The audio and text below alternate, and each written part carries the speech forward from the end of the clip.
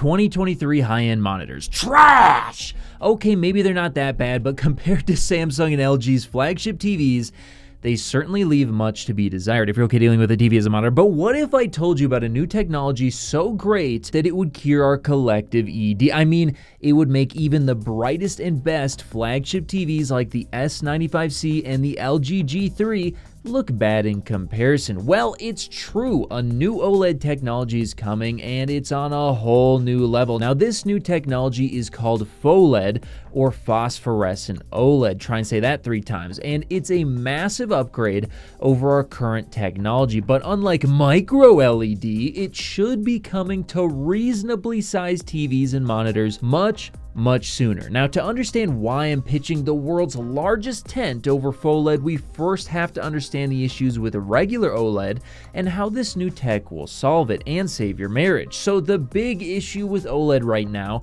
as perfectly shown by Digital Trends, which I will have their full article on PHOLED linked in the description, is that OLED technology based on fluorescent light actually turns around 75% of the electric current supplied into wasted heat rather than light. Now, this is a big issue for 2 reasons.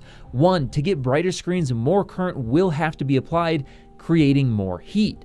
2, using more voltage not only increases power draw, but also the increase in heat can increase the risk of burn-in. Thankfully, at least in theory, PHOLED can completely solve this issue. So according to Digital Trends, PHOLED emitters can actually turn nearly 100% of the supplied current directly into light, which has 4 major benefits. 1, in theory, this means far less voltage needs to be applied, leading to lower power draw. 2, the major decrease in voltage and heat should significantly reduce the risk of burn-in. 3, in theory, at the same voltage, it may be possible to reach up to 4 times the brightness at that same voltage. And then 4, less risk of burn-in and lower heat means that we can create more pixel-dense displays, i.e. 8K OLED TVs and 4K 32-inch bright OLED monitors. Now, 4 times brightness may not be achievable or even desirable if it means you will still have to worry about burn-in, but let's say we cut the voltage nearly in half and we increase the brightness by around 50%.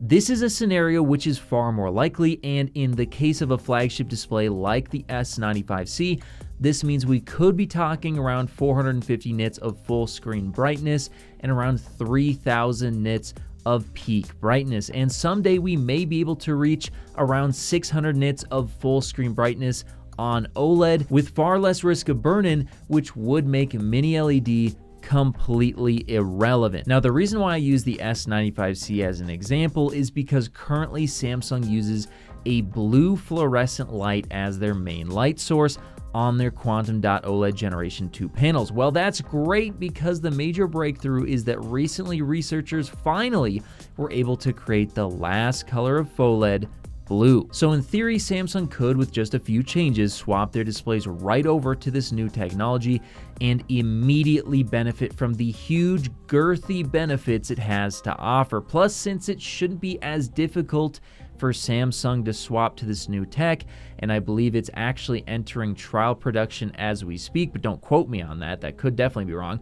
Samsung could have this tech out by 2025, or if they really rush, potentially as early as next year, 2024. So there is a possible multiverse timeline where we could be getting 32-inch 4K 144Hz to 240Hz glossy PHOLED Samsung monitors with potentially up to 2000 nits of peak brightness, and God, I hope that happens soon because that sounds absolutely amazing. Whether you're looking to connect a new console, gaming PC, or just need a fast and reliable HDMI cable to connect over long distances, Rupro has you covered with their certified 8K HDMI 2.1 fiber optic cable available in sizes of up to 50 feet and can deliver a perfect full 48 gigabits per second connection over distances other cables could only dream of reaching. And with 48 gigabits per second of bandwidth, it can easily drive 8K 60 FPS or 4K 144 FPS 10-bit HDR video through its ultra-thin, flexible, and durable housing, and it even supports ER. So if you're in the market for a cable that can drive a beautiful new TV or monitor, be sure to check out Rupro